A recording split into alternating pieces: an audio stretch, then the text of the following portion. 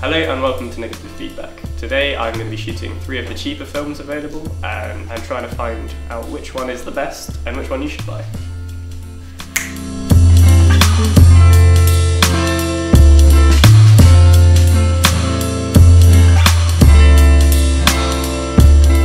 Three films I'm going to be shooting today are Kodak colorplus, Agfa Vista and Fuji Superia Extra 400.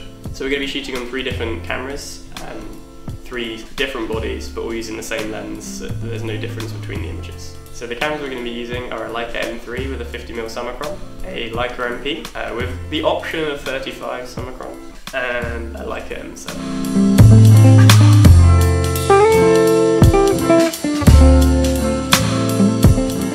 So I've got my girlfriend Bailey here, who I'm going to be taking pictures of on this lovely backdrop here, as the subject of the video.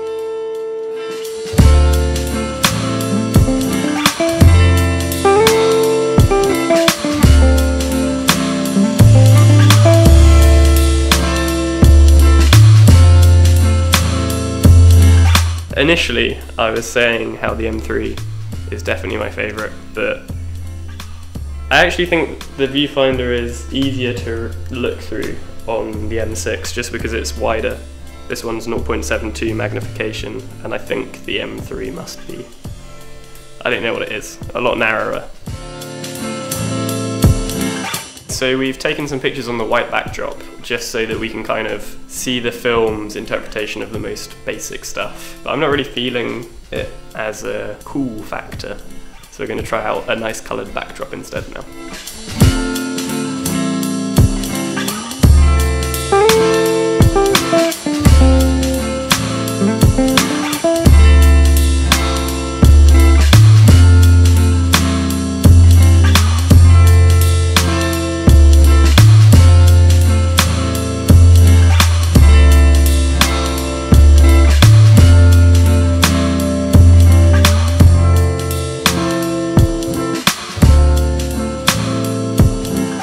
For this image, I'm turning Bailey slightly more towards the light, just so there's different coverage through the natural lighting outside. We're not using any studio lights today on the backdrop, just playing around with what we've got.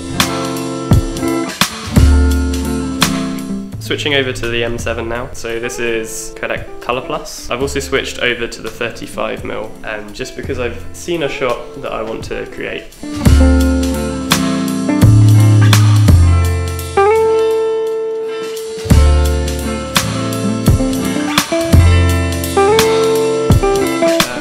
The 35mm summicron spherical. I've never felt a lens that feels so good. It's just like the most satisfying clicks on the apertures. It is amazing.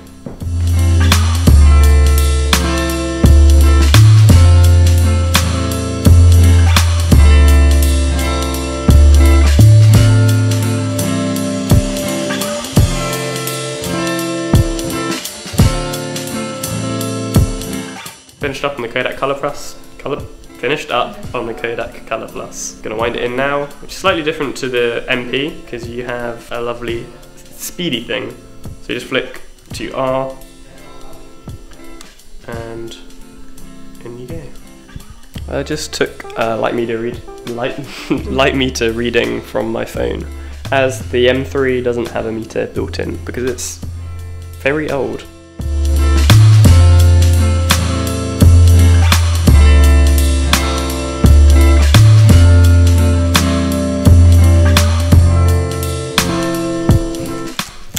To shoot, not having the light meter, like not having to check between each shot, makes me feel like I could just reel it off.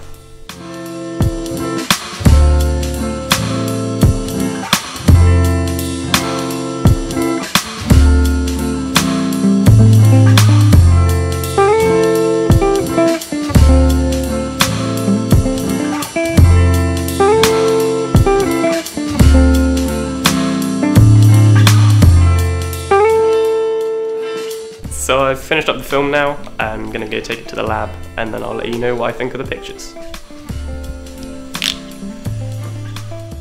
So I've just got the film back from the lab and I think actually in the end they all turned out a lot better than I thought they would.